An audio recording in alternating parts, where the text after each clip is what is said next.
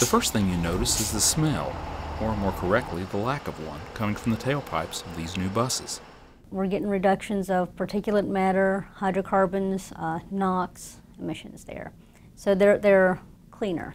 Renu Chakrabarty works in the DEP's Division of Air Quality. She says money for the project comes from the U.S. EPA's National Clean Diesel Campaign, which supports projects aimed at reducing diesel exhaust.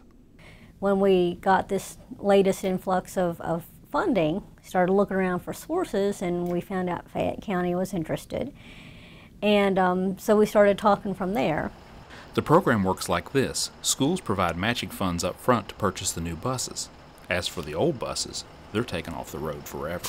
You can't just sell them at auction and where they go out someplace and get used for another couple decades. Instead, what we have them do is they completely have to demolish those buses. And demolish they did. Fayette County chose to scrap 4 11-year-old buses. They only asked for drill a hole in the engine. Well, they crushed the engine, and they actually cut the whole body up and shipped it through a shredder.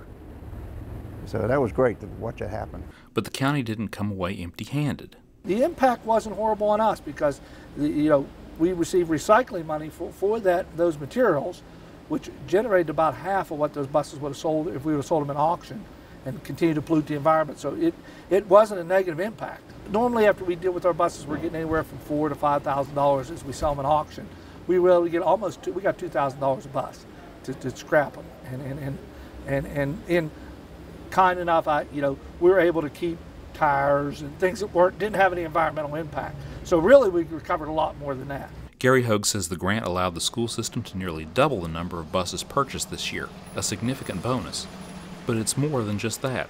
To send a message to our children that we're being environmentally friendly, and I think as teachers and as educators in our school system, we've got to be good examples to the children. Not only do we need to teach them, but we have to demonstrate on a day-to-day basis that we're being environmentally friendly. Fayette County has 95 school buses in its fleet, 75 assigned to regular runs. Last year, Fayette County buses traveled roughly 1.3 million miles. In Fayetteville, I'm Hough for Environment Matters.